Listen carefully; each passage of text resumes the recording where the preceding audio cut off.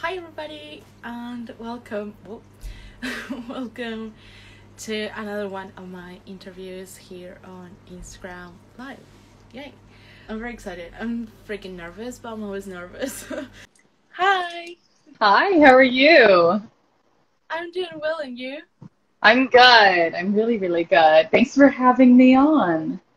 Thank you for accepting again. And also, before I forget, I wanted to congratulate you for your pregnancy. I mean, Thank couple for you. like We're it's almost pretty far along these days. so big. We're getting there. I know it's like 3 weeks or less, so any time now really is fine. But, maybe she should keep cooking a little longer because it's good for them.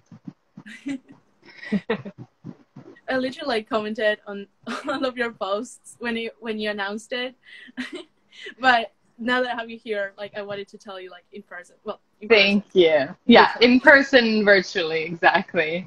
Yeah, I was saying to my husband, I was like, I want to document it on here a little bit because I was like, so many of my fans, they're a little bit younger than they wouldn't have friends that are pregnant yet or whatever, and so it's not quite their time of life yet, and so I was like, it'll be kind of interesting to them to see how that all fits into the grand scheme of things as a performer and everything. So I was like, well, I'll just put pictures up and here's a squishy baby face and whatever. And you also did some performances with pregnant.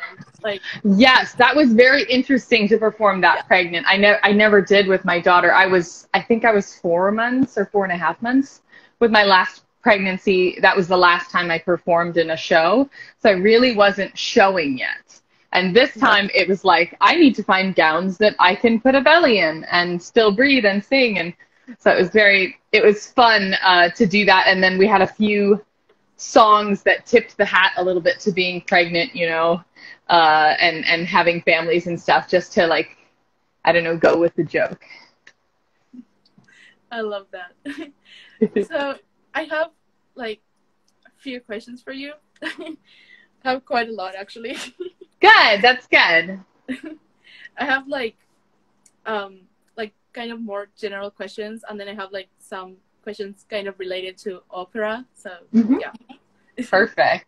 And let me know if my AC is too loud or anything. It's just really warm here still, so I have my air conditioning going. So if it gets loud and you can't hear me, you just let me know. It's fine for now. Okay. I can't really hear it. Perfect. So my first question that I have for you is how or when did you realize that you wanted to be an actress?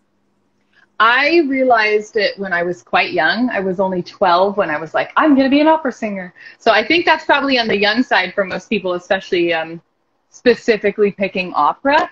But when you're inspired by good singers and good singing, then it's not too early to get bitten by the performing bug, for sure. Yeah, I really love opera, and it's kind of weird for my age to like opera, and my whole family is why do you like opera? Because nobody in my family actually listens to opera, they never did, and nobody around me either, so it's really weird. And that's amazing. You're so young to like opera, or they say that's for old people. Yeah, but you know what? The problem is if we always leave it for old people, then eventually the audiences will die out. So we always need young people being introduced to opera, like you and I, so that we keep the art form alive through being in it, through patronizing the opera by going and sitting in the audience or watching the live streams and stuff like that. So it's actually really important to keep it going because it's so cool, and it'd be such a loss if it weren't continuing to be fed with new audiences. Mm-hmm. Now that you mentioned before about inspirations, I was wondering who are you inspired by, or what? Well, yeah, I have a lot of inspirations. I have some living inspirations and some that have already passed on because of course there's always opera singers and performers that I've loved and listened to a lot. Joan Sutherland, I just love her voice, and Anna Moffo. Some of the ones that are still alive, Leontine Price is one of my favorite opera singers. She's still alive, but she is definitely older. She's not in the public eye anymore or anything like that, but she's she's the best Aida that ever existed. So Leontine Price, people, look her up if you've never heard her. Her pianissimo high notes are just like heaven, like touching the earth. And then in terms of musical theater influences, I have a lot of them, but definitely Marnie Nixon, who did voiceover work to do like My Fair Lady and West Side Story and stuff like that. You didn't usually see her on film, but her voice was just amazing. She was in The Sound of Music. She's one of the nuns in The Sound of Music. And of course, Julie Andrews is like a huge, huge influence for me. So more recently, I feel like people like Jessie Mueller, like I just adore her voice. It's so individual. It doesn't sound like anybody else, and I just like love that about it. It's like so easy to like fall in love with that voice. So people like that. It's like a real smorgasbord between like strictly opera people like Adolfo and like Jessie Mueller, but somehow it all just like comes together, I feel like, in the same idea, which is just that good singing is good singing no matter what genre you're in. Did you ever consider going into anything other than theater? Not super seriously. I mean, when I was a little girl, I initially talked about being like an airline pilot or something, which I think is more just because my dad was an engineer and I knew that he would think that was really cool. So I was like, oh, I'll fly planes. That sounds neat. I'd never been on a plane. And there was a little while when I was really young where I super idolized Cindy Crawford and Nikki Taylor. And I was like, I'm going to be a supermodel like them, which didn't quite work out. I was never tall enough or like thin enough to do that kind of thing. But it was still nice to have idols to look up to who were actually like really amazing, strong, cool women. So even if I didn't go down that path, it's I sometimes get to pretend to be a supermodel when I get to do fancy photos with like my friend Faye and some of the others that I've gotten to do photos with, Sal and stuff. So then I get to kind of like pretend to be a model for a second. Do you have any dream roles, whether it's like in musical theater or in opera? Definitely. I have definitely like a pretty long list of roles that I'm like, oh man, if that came available, like I would love to be that or do that. Of course, at some point I will age out of them if I don't get around to it. But, you know, I will also age out of the ability to have a family at some point. So you have to like balance it. You're like, okay, well, you know, the family thing's pretty important to me, so I better get on that. But I definitely would love to sing the part of Violetta in La Traviata, which, for those who don't know that show, is the same basic story as Moulin Rouge. Moulin Rouge is an adaptation, essentially, of La Traviata. It's taken from the same source material by Dumas, the French novel by Dumas. And so that's definitely, Traviata's really high on the list for me. But, like, there are so many opera roles that I would, like, enjoy doing, like a lot of the Mozart roles and things, or even doing again, like Donna Anna from Don Giovanni. Like, I loved singing that part because she's so fiery. And in terms of musical theater, like, I mean, I don't know what role I would be in it for sure, but I definitely, like, love Wicked so much. Like, I want to be in it in some way, even if it's, like, second tree from the left, you know, like, I just, like, love that show. And I know I'm a little tall for a Glinda, and I'm more of, like, not as much a belter, although I work on it. So I don't know if I'd be an Elphaba or not, but I certainly work at it because it's good for me to try. Yes, Madame Morrible, exactly. In a few years, Madame Morrible. Absolutely, Carly. Good point. And I've always had long-term phantom aspirations for, like, Love Never Dies, Jiri. Bastard had never been thought! Like, absolutely. Like, Jiri in Love Never Dies is, like, I mean, both Jiris, but Jiri in Love Never Dies, like, so amazing. Such a pinnacle role. So, yeah, that's just like a smattering. But, you know, like, really, you know, My Fair Lady, Sound of Music, like, so many. Anything Julie Andrews ever sang or considered singing. Probably a safe bet. Have you ever had any mishaps on stage? Yes, I seem to have, I feel like accidents follow me on stage. Like, very accident prone. I'm likely to get stuck onto parts of the set, likely to have my dress rip, likely to have it not closed for some reason, or it was closed and then it opens. I definitely did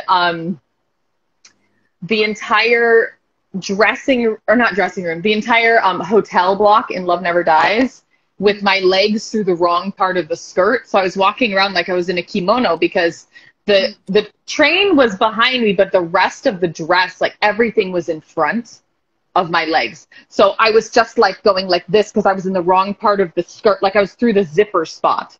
Like, and it was the weirdest thing. I couldn't move at all because it's like 6 layers of skirt. So if you get in the wrong one, you're like wrapped tightly. And so I was just like all around the stage. I'm trying to like run away from the phantom to like the piano. And I was like stuff like that happened to me all the time. I don't know why I'm so accident prone, but yes, Mary Poppins as well. Thank you. Yes, Mary Poppins.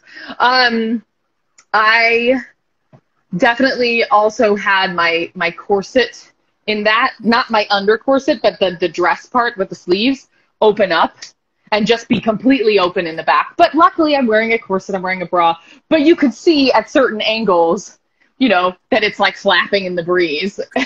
I was like, oh my gosh, why am I so accident prone? But that change was more accident prone than others because it's like a 30-second costume change. So there's no room for error. So if anything goes wrong, if there's somebody that's new that's never dressed the part before, like on tour, especially, we had amazing locals, but they were thrown into it, you know, with like a really quick rehearsal, a really quick review on it, and then they're doing it, you know, that night. Thankfully, Megan usually got to test them out before I did, so I was safe most of the time. You know, they could work through it with her. I'm sure she loved that. But it definitely meant that we were more prone to mishaps, basically. Oh, wait. Oh, there we go. How do you prepare for your roles?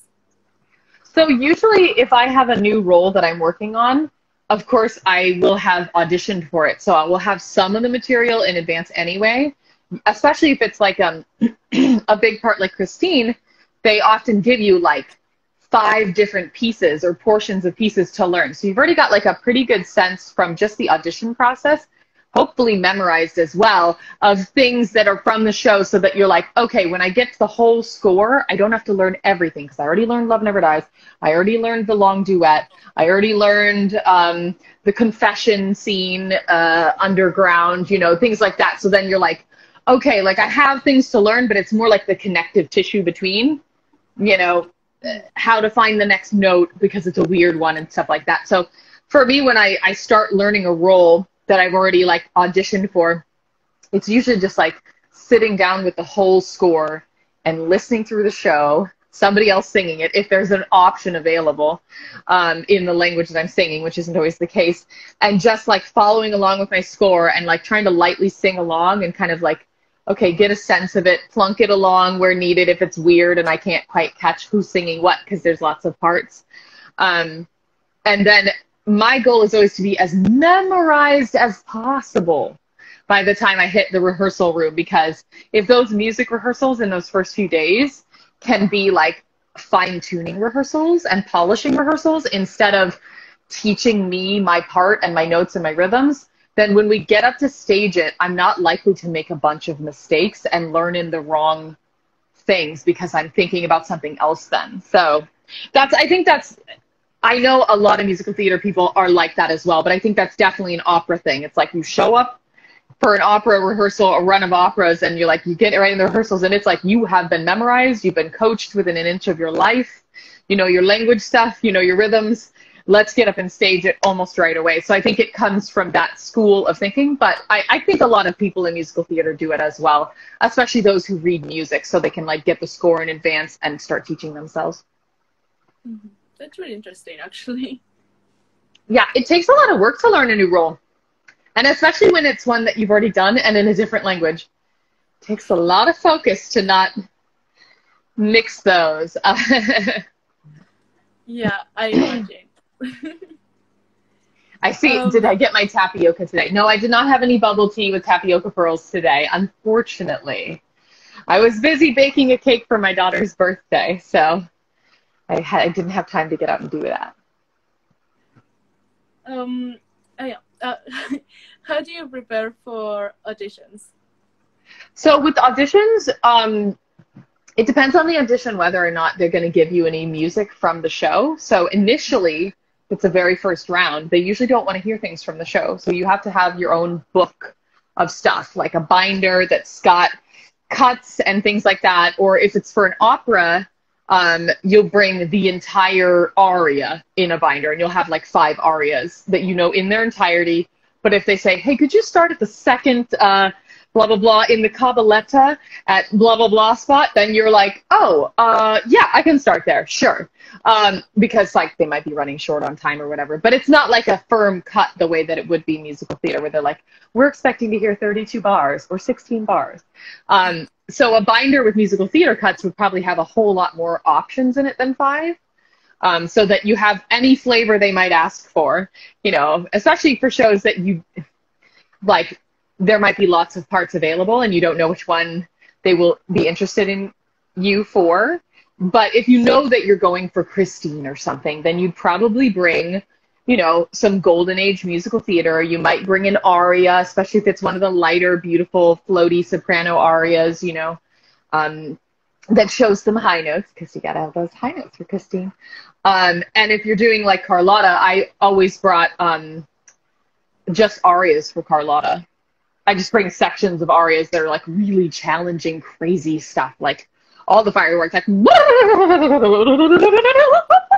you know, just like everywhere stuff, and things that seem angry, just to give them the character. So I always brought, for Carlotta, I brought Martyren aller Arten, which is basically like martyrdoms of all kinds. And that's from Mozart's Die Entführung aus dem Serail, or the abduction from the Seraglio. So that's, she's really angry in that scene, that particular character, who's a very lovely character, by the way. Not a mean character, but she's angry, and rightfully so, because she's been abducted. And so she just gives him a piece of her mind. And so it's like the perfect, like, especially because I was auditioning for the German production, to bring a German aria that was really angry just seemed really like on the nose. So my main thing with audition prep is pick your pieces early, have variety, be really, really prepared, because you're less nervous when you're super prepared. And then just like take really good care of your instrument in the week leading up to an audition. So like not drinking, and not like staying out late and partying, and not like having 6-hour dramatic phone calls with like friends and family. Like just taking good care of your instrument so that when you get to the audition, you're fresh and you're well rested. You have no reason to be worried, and you can just go in there, and instead of being like, I have to please these people, you can say, I'm going to enjoy myself singing this beautiful music. And if they like it, great. And if they don't, goodbye. I love that. We can't please everyone, so I stopped trying a while ago. That's true.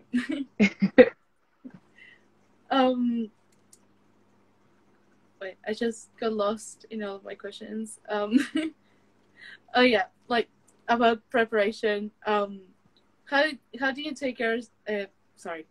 How do you take care of yourself when you're doing such a demanding show? So you kind of have to live like a monk when you're doing something demanding. Like if you're doing Carlotta or soprano ensemble and understudying Carlotta, likely to go on, because Carlotta's, you always have to take off when you're not feeling well. Like you can't sing through that role feeling horrible. It's just like the worst idea ever. So in order to like maintain vocally, to do that all the time, you pretty much kind of have to like give up your social life largely. So the things I mentioned about before, not, auditioning, it's like that, but all the time, keeping track of how you use your speaking voice and how often you do it. Like I'm teaching a ton right now.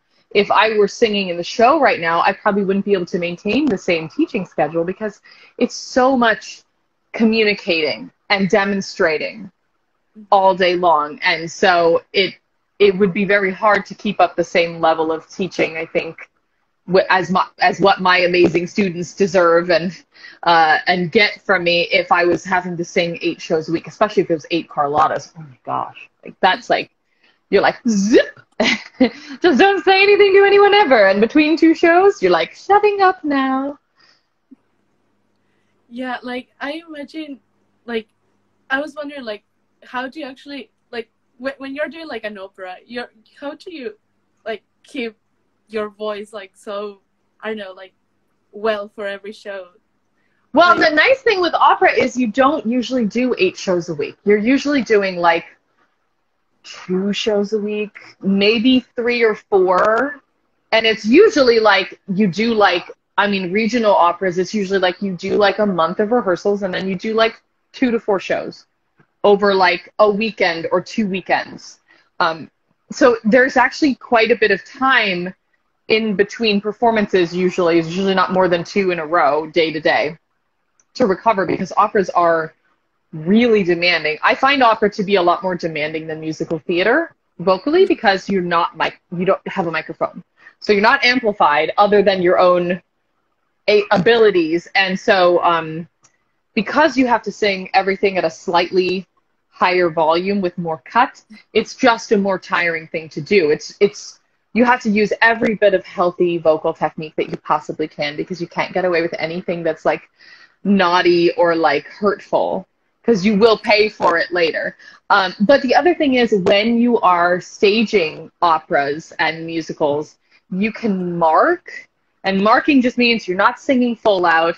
You maybe take it down the octave, you're kind of like humming through it a little bit more than full singing. So you give it to them at least once or twice full out in that rehearsal. And then after that, you kind of keep it calm, keep it small, keep it chill. You're like, take it down the octave, you know, instead of like, you're like, you just like keep it calm, because you know you're going to have to do it like probably 20 times over and over again as they go, oh, actually, could you move your arm like this? And can you throw the scarf a little differently? Or can you bow a little differently? Or you're going to go over and over and over again. So you don't need to like keep selling them on you. So you mark. You just do the chill amount. After you've shown them what you can do, and then you never mark in the performance, obviously, then you give it the full. That's really... Oh, that makes sense now. Yeah, it's much easier to survive that. Also, something that I was actually going to ask you later, but you already mentioned it. About like, so you're a performer and you also teach lessons. So I was wondering, like, how do you balance your time in like doing a show and like also going to rehearsals and then teaching and yeah, everything basically? So usually, when I was doing Carlotta understudy and the ensemble before COVID hit, I was probably teaching like 2 or 3 lessons a week, 2 or 3 hours of lessons a week, which is not very substantial. So I was able to balance that. Now, like I said, this amount of lessons, because I'm a full studio. If anybody needs lessons though, hit me up, because after the baby's born, I'm gonna take a little teeny break and then I'm gonna be right back in there. And with schools and everything changing, schedules changing, I do have a couple of slots opening up. So for those who might be interested in a regular thing or a once in a while thing, I definitely have some slots opening up. So, but yeah, usually now I'm quite busy with lessons, and I know it would be too much, this amount of lessons, to balance with being in the theater. But luckily, I have some time off right now.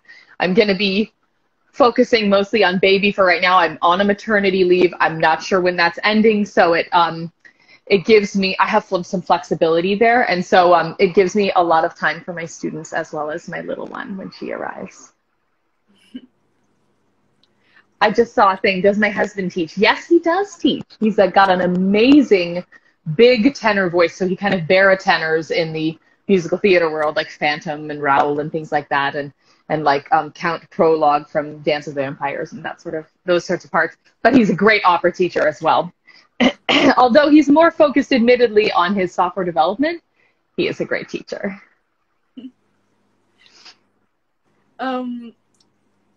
Is there any piece of advice you wish you received before joining the arts industry?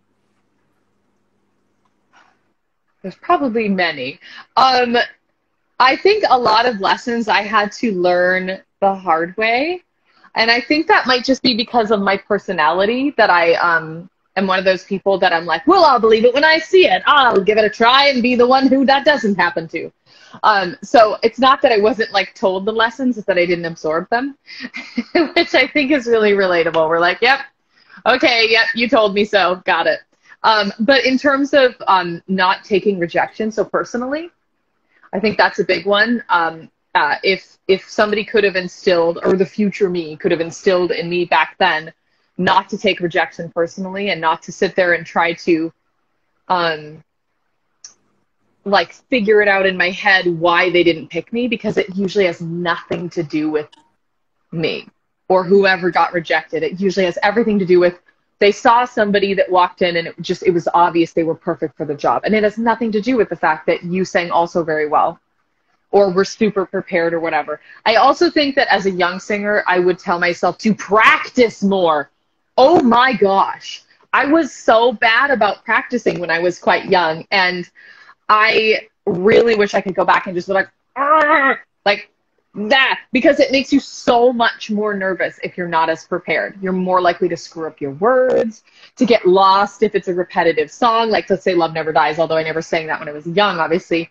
Like, it's so easy to get lost in the words in that if you're not like 100,000% prepared. And there are lots of arias like that. Like, I have specific auditions I remember screwing up because I wasn't prepared enough. And I'm like, ooh, like I still remember which companies, where was the audition, what were they doing that season, what aria did I screw up, because it's just, especially for somebody like me, I think I'm highly distractible. I need like to be really, really focused to remember all of my words and just be positive. I mean, I just know that when I get nervous, words are the first thing to go. Yeah, I feel you. I'm literally the same. And like, I started with a new singing teacher like a few months ago, and like, yay, she's like completely different to like the other ones that I had before, because like the other ones, they just, it was so weird because they never like put me kind of homework or like things to practice. So yeah. And this teacher did, and of course I never like, I don't know, made time for myself to practice and like focus on that. And like I remember like that the first weeks that I was having the lessons, I was like, I started like practicing the time that she told me to practice, like little by little, of course, and like then going to the lesson after practicing all of those days, like the improvement was like so crazy. It's so and, fast like, then, right? My year was like, I was catching all the notes. I was Yep. struggling with that, like with the pitch and everything. And then after like doing all that practice and learning to play my keyboard, after Nice. like 2 years of having it, I managed like to actually like do them right, and also like the exercises, like the warm-ups. Yeah. Yeah, because the warm-ups, it's like you have to learn all the person's warm-ups too. And so like, I'm always a really big fan of recording voice lessons for that reason, because even if the only reason is literally just to sing along with the warm-ups and remember what they are between like once or twice in the week or whatever, suddenly you've got like access to this whole like library of good warm-ups, you know? And like, what a treasure trove in there. Plus, if something happens in a lesson that you're like, oh my gosh, that felt amazing, I want to like duplicate that. What was it my teacher said exactly that made me think to do that? And then you go back and you can listen and hear, she said, oh, drop the rock, or up is down, or whatever crazy thing that we teachers will say. I have like thousands of metaphors that made the light bulb moment happen. So yeah, that just practicing in between though, it's amazing what a difference that makes, practicing. Like, and it doesn't have to be like hours and hours every day. It's just practicing smart and focused. Yeah. Even if it's just like 15 or 20 or a half hour. Yeah, like when I remember there was a day where I was just like, okay, this is the time where I have to practice, but I wasn't like really, I was like thinking about something else, because I think I had a test or something the next day or something like that, and I was doing like the warm-ups like pretty well. I was doing pretty well and everything. And when I did like my practice that day, everything was like so weird. Like I couldn't manage like to match the pitch and that stuff. And then I was like, okay, I'm not gonna do it. Like I literally didn't really practice that day. And I also noticed that when I don't practice because of whatever reason, sometimes it's because I'm pretty lazy, and that's something that I should change, of course. But I realized that when I don't practice, or there are some, if there's a warm-up that I have to do and I don't do it, I notice that I go like back, like instead of like going forward. Like, yeah, totally. Like the progression will stop for you. Yeah, totally. Yeah. I mean, like I said, I'm not one to be like, you need to practice, but I definitely needed to have practiced more when I was younger. And I'm very grateful for teachers who would sometimes call me out on it, because I needed it. I needed to be called out. It still hurt. I was like, oh, it's uncomfortable. I hate being called out. I'm such a people pleaser. But it was very valuable to get those lessons as well, because in the long run, that is being really well prepared is the thing that makes the difference between professional level and not professional level. Being really well prepared, you walk into an audition, you know your stuff, you feel good about it, you know what you're going to hear from the pianist when they play because you've listened to it enough times. So you're not phased if they screw up a note or like skip a measure or something. You're like, oh, they skipped a measure. Okay, I'm going to be skipping as well. Let's go on together. You know, like you're just better, you're better equipped for whatever shenanigans might actually occur. So, yeah. Are there any actors or performers or directors that you like to work with? Yes, definitely. Like I've never done anything by Sondheim, and like I would love to do some of his work. I would love to meet him, work with him, know him. Stephen Schwartz, like there are so many. I mean, of course, lots of the people that I'm like, oh, I wish I could have worked with that person are also like passed on, because I like have all these like old musicals that I like love. But yeah, no, definitely there are a lot of actors and directors that I haven't worked with yet, because I've primarily been in Andrew Lloyd Webber shows so far, the Lord. And so and he is so lovely to work with, by the way, and to coach with. He is such a lovely human to work with. Coaching with him on Love Never Dies in Germany, and then again in preparation for some of the publicity stuff before the tour, was just such a special opportunity. I was like, I can't believe I'm in the same room as this person. It's very easy to get starstruck. So, and like, I've met people that were starstruck by me, and then I'm like, but I'm also starstruck by people too. Like I'm just like you guys. Like I'm such a fangirl of certain shows and certain composers and directors and stuff that I can't help myself. So, but I don't. I try to be cool when I meet them. That's what I'll say. I try to be cool. I don't know if I actually come off as cool because I'm an awkward human, but I try. What is your favorite part about performing? My favorite part about performing is when you're done with the rehearsal process and you're like actually in the theater and you've got the audience and stuff, the feeling that like each performance that you're experiencing everything with the audience as they experience it for the first time. So many of them anyway, not always. Obviously there are people that come back to Phantom lots of times and things like that, or Wicked, or whatever show one might be in. Hamilton, if you can afford it all the time.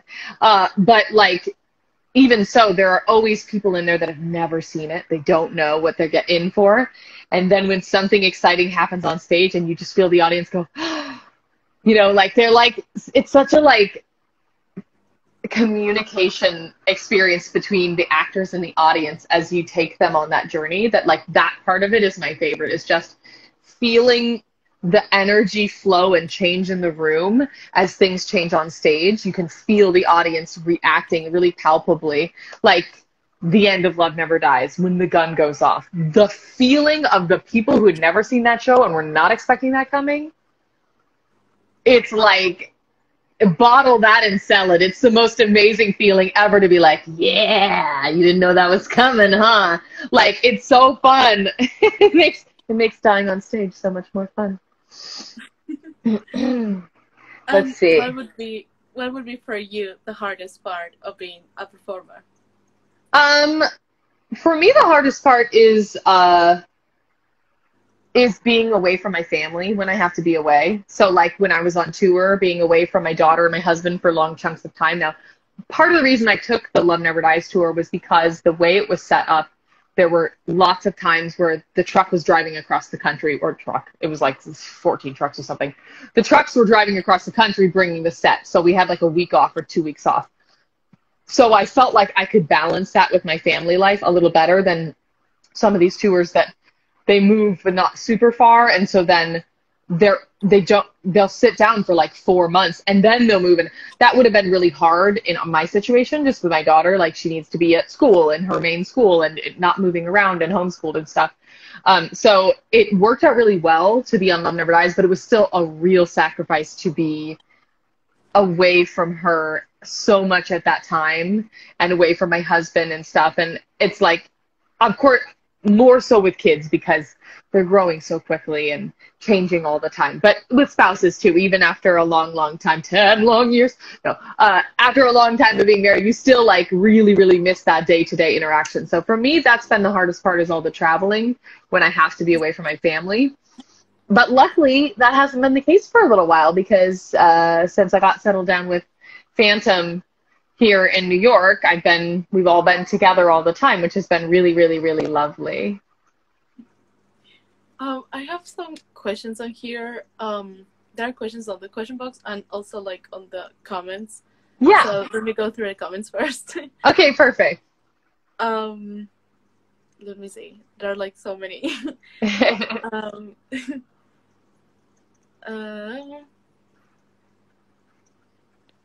Okay. Sorry. What is your favorite memory of the Phantom production in, I hope I'm pronouncing this right, Hamburg? Yes, yeah, in Hamburg. Oh my gosh, there were so many wonderful moments in that show. You know what? One of my favorite memories, and this is so like not specific, but it was more of just like the culture of that cast and that show, was sitting backstage with everybody like that wasn't on stage in the hallway. We had all these little chairs set up and stuff, and there was like never enough chairs, and people were like draped over each other, just like, you know, just like as they would come and go, and they're like, oh, okay, I gotta go do my entrance or whatever. Just like that camaraderie of like having like all these different conversations in different languages, because the doors were closed to the stage area, so we didn't have to be super duper quiet. I mean, we couldn't be like, ah, ha, ha, you know, but like we could definitely have like normal conversations. And like my Dutch friends were all like, like just speaking in Dutch. And I was like understanding half of it because it's similar to German. And like my German friends are talking, and there's some Italians there. And like, we're just all like this like crazy, ridiculous international family, just like having a party backstage. And then like, oh, I gotta go on for my entrance. Masquerade! You know, like, or Maskenball.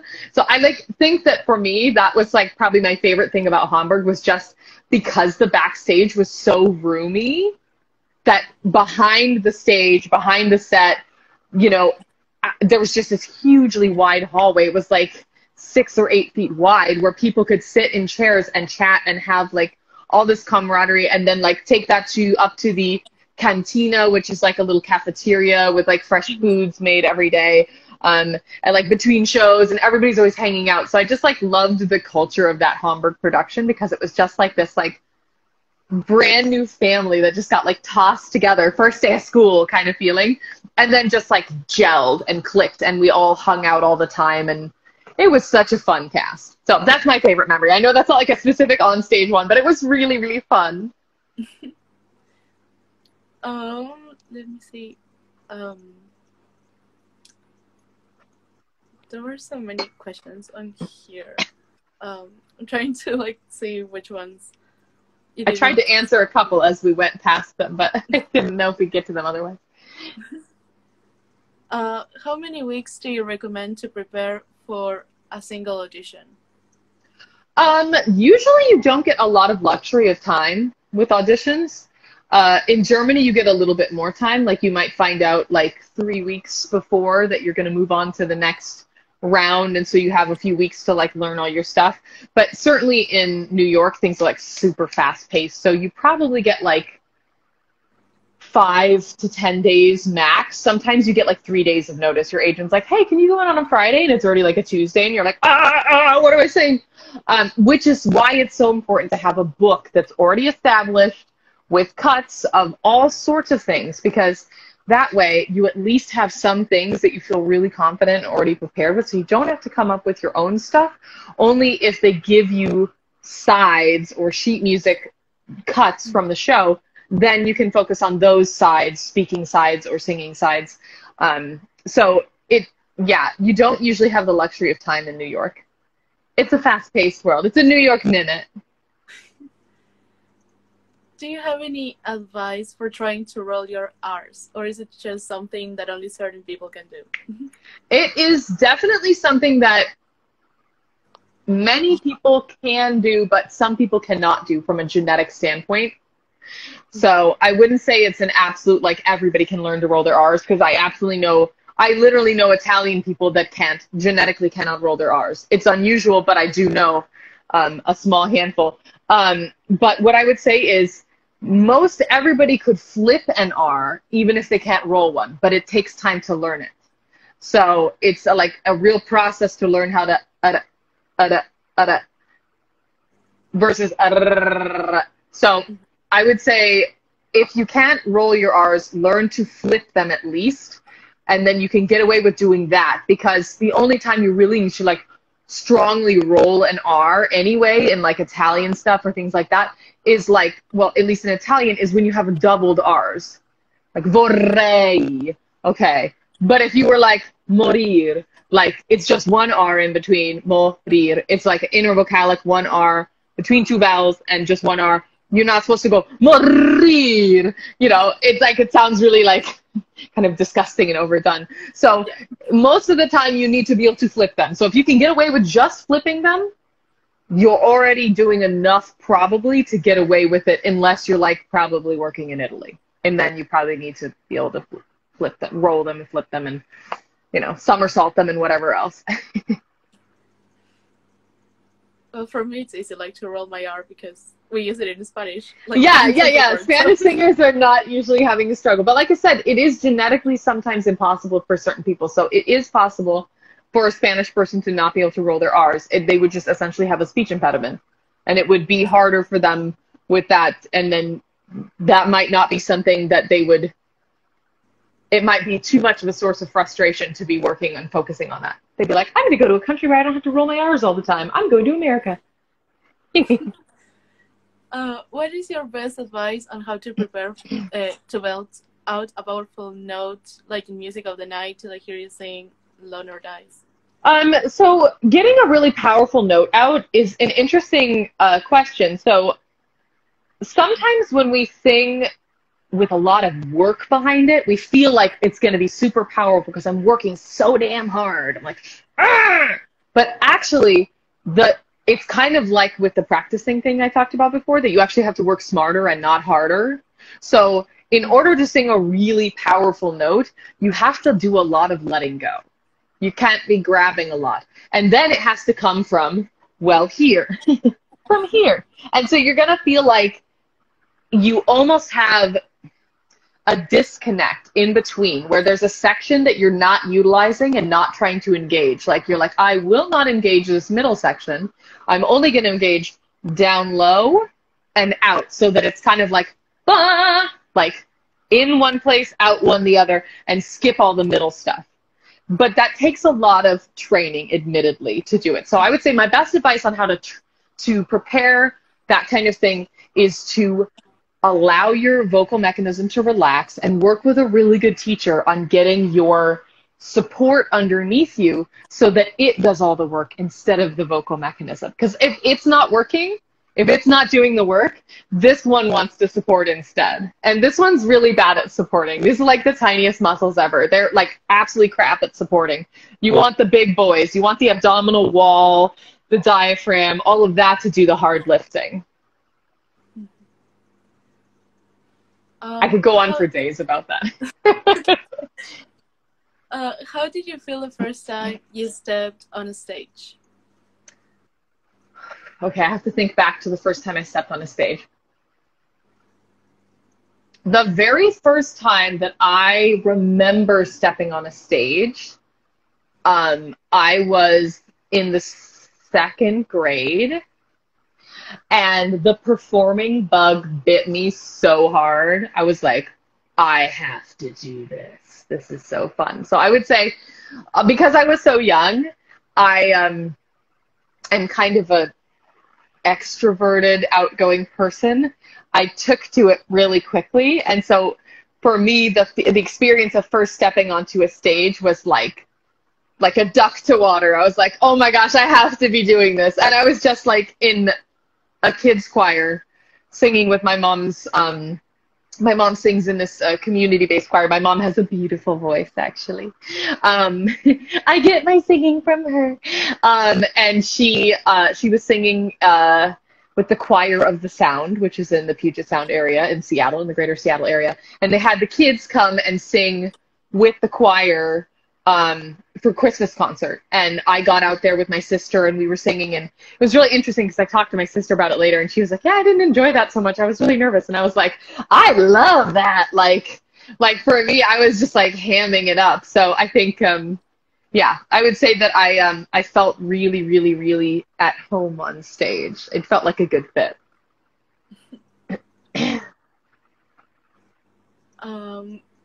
Which is your favorite character of all the ones that you played? And you're amazing. I would say, honestly, Christine in Love Never Dies is still my absolute favorite. And I think it's just because she's so close to who I am as a person that it, like, when I play her on stage, it feels like a homecoming, like I'm coming home to like a part of me that I know really well. And like I get really a sense of it's sort of like a really cool way of like living outside of your body, but then kind of also still experiencing your same circumstance to some degree. Obviously, nobody's shooting me and I'm not in a crazy love triangle. But in terms of like having lost my dad, having a child that I would do anything for, those kinds of things. You know, my daughter's 10. So like, I feel like when I play Christine, I feel like super, super at home. And so she's my favorite because of that. It feels like it fits like a glove.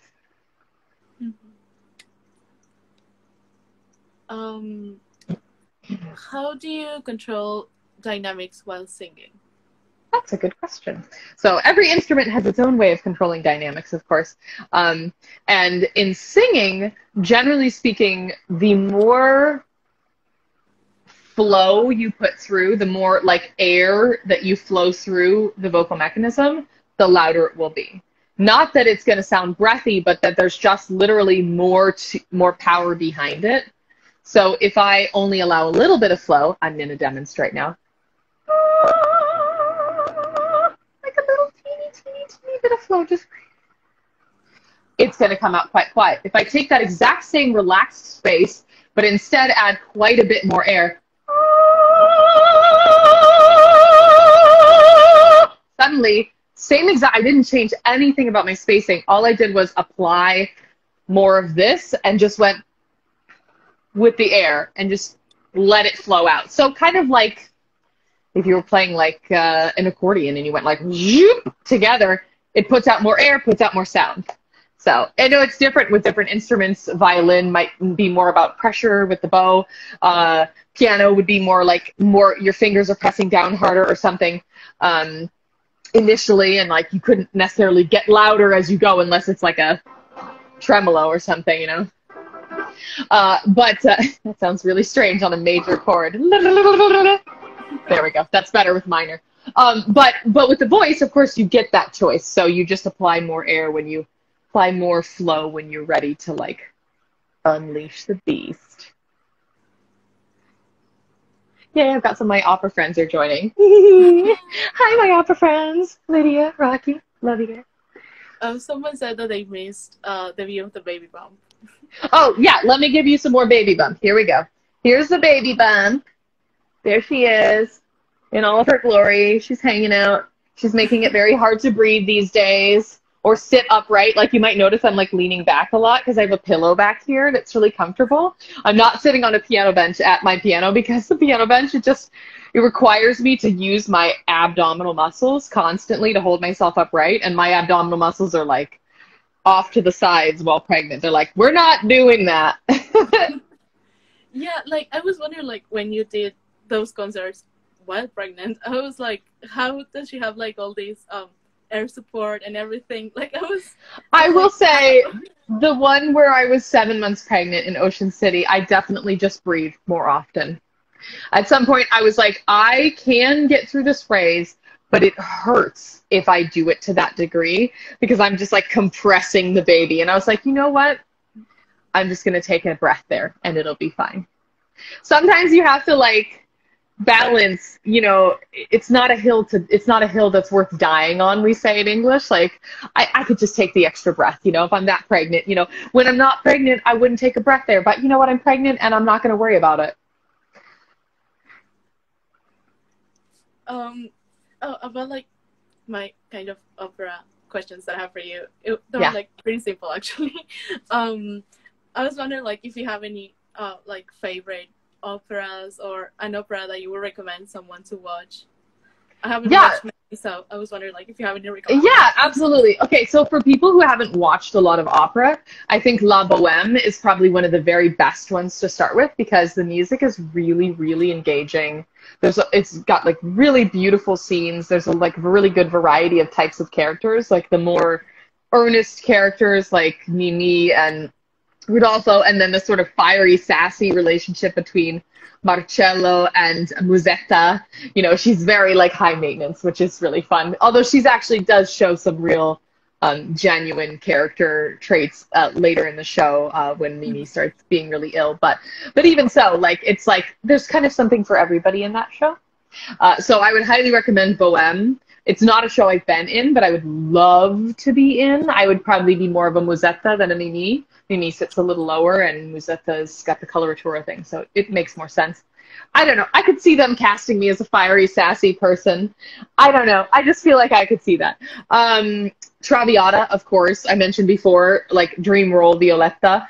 And I definitely think that is a very engaging opera in terms of the beauty of the show, the luxuriousness of the costume. So for those looking for that like grand opera experience, you're going to find it there. And then things like, so I'm very much a Puccini and Verdi kind of person. So those are Puccini and then Verdi. Also Aida, which is Verdi. I love Aida. It's got some of the most famous pieces in it. And it's just so engaging. And it's got that interesting love triangle thing of like, these two love each other, but this person's in love with him as well. And so she's trying to like screw with things and it doesn't go well as a result. You know, that sort of thing is, I like those sorts of plots. So and there are operas that are funnier or fun. I admit that I'm more drawn to the like really dramatic ones where people are dying and jumping off of precipices and faking their own deaths and just crazy romance scenes and stuff like that. Like I just love, you know, like Romeo and Juliet, the opera by Gounod is just like exquisitely beautiful, especially like the morning after they've gotten married and they wake up together. Like the music of that is just, it's some of the best music ever written in my opinion. So. Oh, yes, Carmen. Duh. Somebody wrote Carmen. Of course, Carmen. Yes, Carmen. I've been in Carmen, actually. Carmen's amazing. It's also really dark, though, and it does, having watched it again more recently, not live because COVID, but on the computer, I will say it does kind of get into a sticky territory, which a lot of operas do, of this, like, really, like, unhealthy relationship between the female and the male characters, where it's, like, she doesn't want to be with him anymore, and then he stabs her. Like, it just, it feels like it gets into a weirdly possessive relationship thing, and I realized how flawed the characters are when I watched it again. I was like, ooh, this is like, this gets into some, like, ugly territory there. So, you know, but Carmen's amazing, and it's so recognizable. So for people that have not seen opera before, you'll see it and then be like, I know that piece. I've heard that piece too. Ooh. And then you feel like more like familiar. And so you're like, oh, I know some pieces from opera already. Look at me.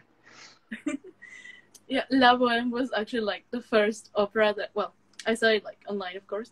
The first opera that I saw, and I got like really obsessed with it that I even asked my parents to buy me like the script of the opera, like with the songs and everything. Yeah, like the libretto, dialogue and everything.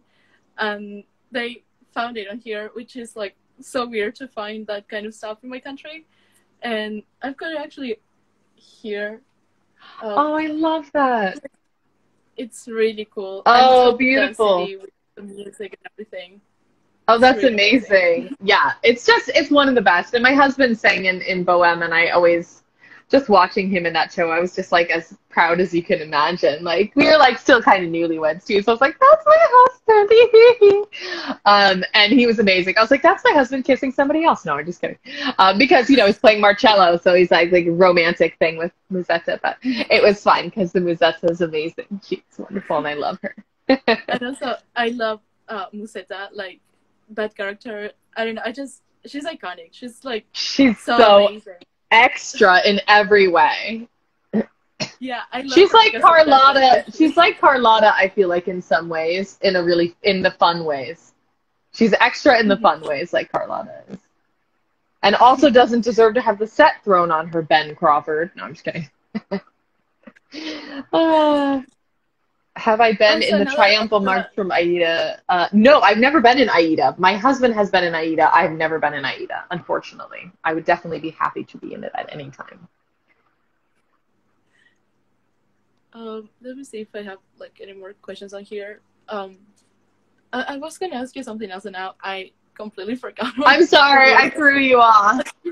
Like I said, I'm really distractible. If I see questions, I just go and I just start answering them if I see them. If I can help that. Oh yeah. Do you have like a favorite aria to sing that you love singing? Yes, one of my very favorite arias to sing is 𝐜𝐴𝐻𝐿 from the Magic Flute, 𝐜𝐻𝐿𝐵𝐺𝐿𝐿, because it's like, it seems kind of straightforward on paper. It's like bram bram 𝐜𝐻𝐿. It seems so straightforward, but it's actually kind of a beast to sing because it's all so sort of floaty sad the whole time that in order to maintain the control, to be like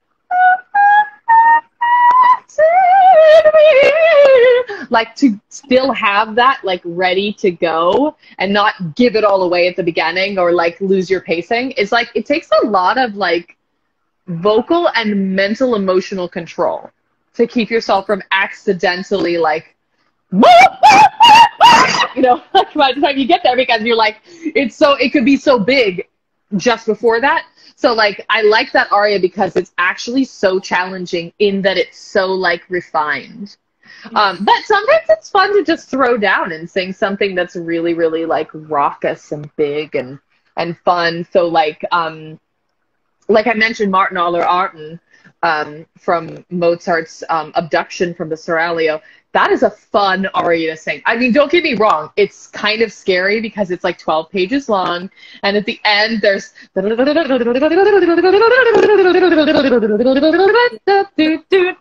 then do it all again. And you... So it's like...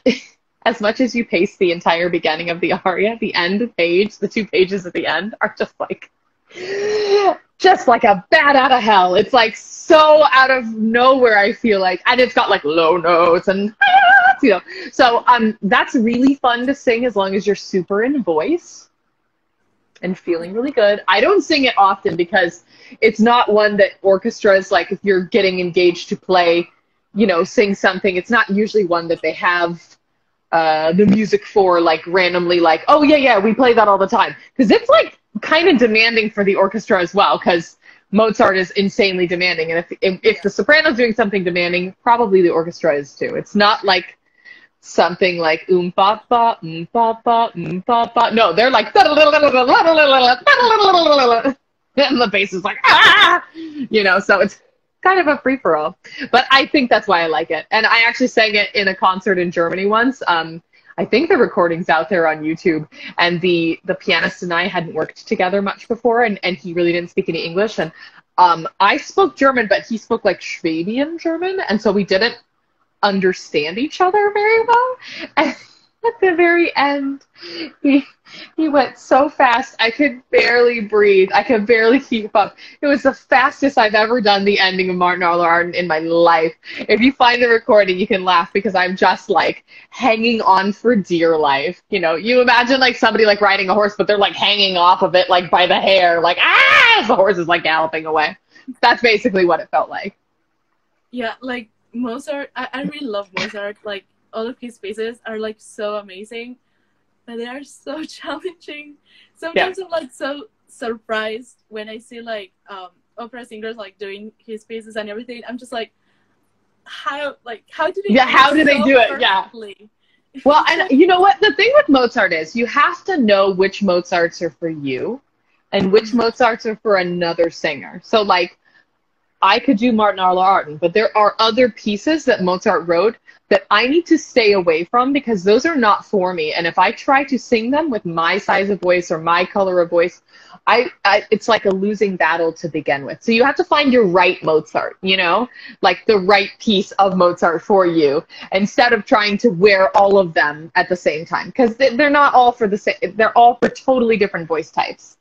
So moral of the story is know your Fach. F-A-C-H, which means your voice classification, so that you can just focus on the ones that are just right. What else I was gonna ask you? Mozart equals pain. I just saw that. Mozart does equal pain, especially if you get in the wrong vein with it as you're singing and you just feel like you leave your larynx on the floor. Like, thanks, that'll be all, folks. Oh, if you could perform anywhere in the world, where would it be? Ooh, that's a good question. Well, like, obviously I love returning to places I've already performed because I already know the vibe. Like going back to Hamburg would be so nice at some point. I love it so much there. I miss my like Hamburg audiences and the vibe of that city. But there are so many cities that I really, really like Paris and Venice and also cities in the US that like I'm like, oh, it'd be so fun to like have an excuse to go there and sing. Like, you know, oh, I've seen a show there and the opera house is really beautiful. Like in Venice, the La Fenice is such a beautiful theater. And it'd be so cool to get to sing there someday, you know, never gotten the chance. Or like the Palais Garnier in Paris, which is the story of where fandom comes from. Like that would be so cool to sing there, and that ceiling is so beautiful with all of its colors and stuff. Like I just love inspiring spaces to sing in, so that would be really, really nice to return and return but actually singing something there. You know, fun fact, like this is very random, but anyways, like the other day on arts history class, we actually like studied a little bit about, I don't know how to pronounce it like in the right way, but like the opera house of like the Phantom, let's say like that. Yeah.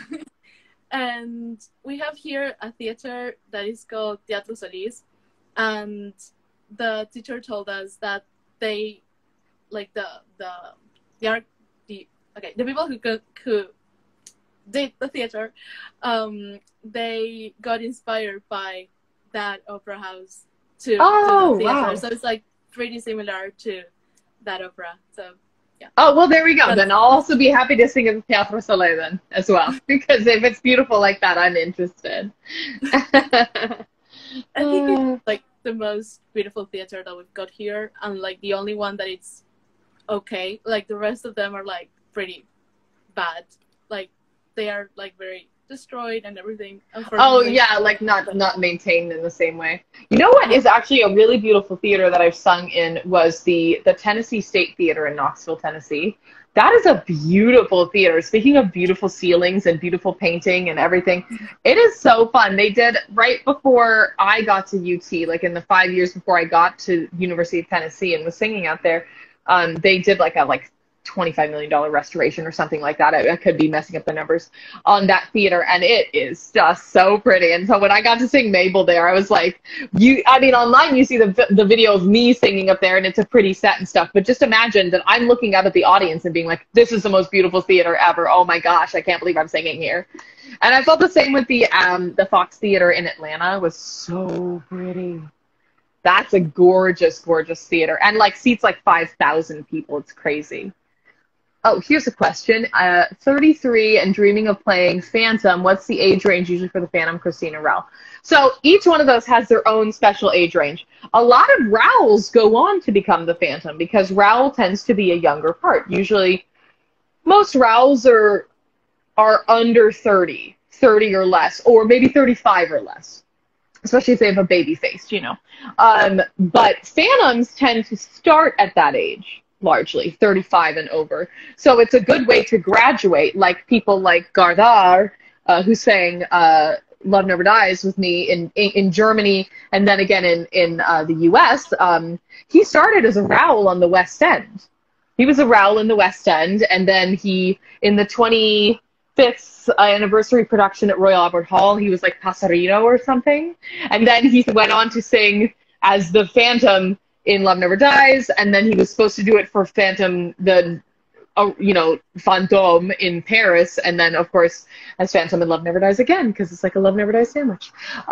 So, like, luckily, those ones kind of go together, because you could go from one to the other. They're both kind of in the baritone range. They're a tenor, but baritone. Like, there's some good low notes in Music of the Night. That's got some low notes in it. So I saw a question about bass. Yes, bass playing the Phantom. Definitely a bass could play the Phantom. The key is just making sure that the top is free enough to be able to get away with it well. The Christine age range is a little younger these days than it was maybe, say, 15, 20 years ago. So I think the ideal range for a Christine is usually like right out of college, or like if she goes to college, because sometimes we have these like ones that are very, very young, 19 or 21 or whatever. So kind of like between like 19 and like 30 is probably the ideal age range for a Christine, especially more so towards the younger, unless she's very petite or has, like, again, a baby face, because you want that dichotomy, that sort of father kind of figure, like how Christine leans in on the Phantom's advice because she's missing her dad, and so you get this sort of really weird dichotomy, like it's a weird relationship dynamic, and it works better if he's a lot older than her to get that dynamic. It's like, ooh, creepy. There's another question here that says, there are operas in many languages. Have you or your husband never sung any in Spanish? So I've never sung any operas in Spanish, but I've definitely sung song cycles, because when we're doing recital work, like recitals when you're doing like a music degree, like getting a Bachelor of Music or Master of Music, you always need to put together one or two recitals usually as part of that degree. And I did 3 during my undergrad, although I only was required to do 2, and then I did 1 for my master's. And I often like to put a song cycle of, 4 to 6 songs that are Spanish. So like one of my recitals, I did a song cycle by Joaquin Rodrigo. And like, it was really, really fun to do that kind of music, because it doesn't sound like any of it like has its own like special sound print. It's like a thumbprint. It just sounds so uniquely Spanish. It was so beautiful, and like it was a real favorite from the program. So I wouldn't say I'm an expert with Spanish repertoire, but I've always enjoyed it when I've fit that onto a program, because it is similar enough to Italian that it's not totally foreign. It's not like me trying to sing in Russian. I leave that to my husband because he's a fluent Russian speaker, but it's not like me trying to like get my way through Russian. I feel like I have a better chance with Spanish. So yeah, Spanish is lovely to sing in. Yeah, I think I don't know like any operas in Spanish. Like I've never heard of any of them actually. Yeah. But there's a lot of zarzuela like songs that you can use. Like sometimes you get competitions that are like, you can bring opera arias, operetta, and zarzuela, and you can bring those 3 as like, and so like you still get a chance to sing big classical dramatically fun pieces. They're just maybe not in a traditional opera. Although I feel like Carmen should be, but you know, it's written by a French composer, so you get Bizet was like, let's make it in French, en français. Let me see if I have any more questions for you. Like, I don't want to take more of your time. But yeah, well, like basically the last question that I always ask everyone is that if you have any advice for anyone who would like to be a performer in the future.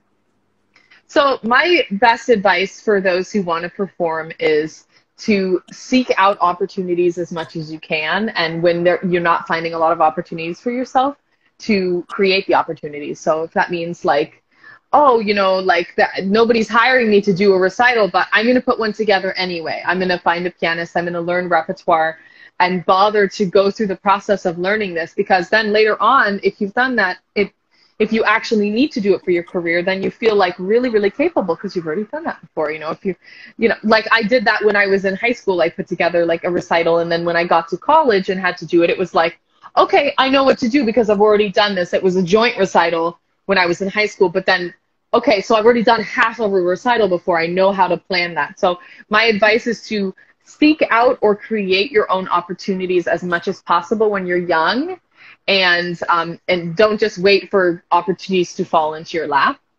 And then to be as prepared as possible and always practice, because that's the advice that I should have given myself. So always practice more than you think you need to. Not so much all vocally, but like listening to your piece over and over again, following along in the music, like flunking it out, all the different ways that you could practice, writing down like typing out the words so you get them really good.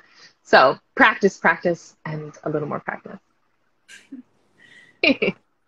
Thank you so much, Rachel, for your time and answering all of these questions. You bet. Literally for everything. Like, I had a great time chatting with you about like literally everything. So yeah, thank you so much for your time once again. Thank you. And hopefully in the next 3 weeks, we'll have a baby in this family, a new opera singer to bring into the family, since, you know, part of Phantom Fam. So have a good one. Thanks everybody for joining us, and thank you for your wonderful questions. Hope you have a lovely night. You Bye. too. Bye-bye.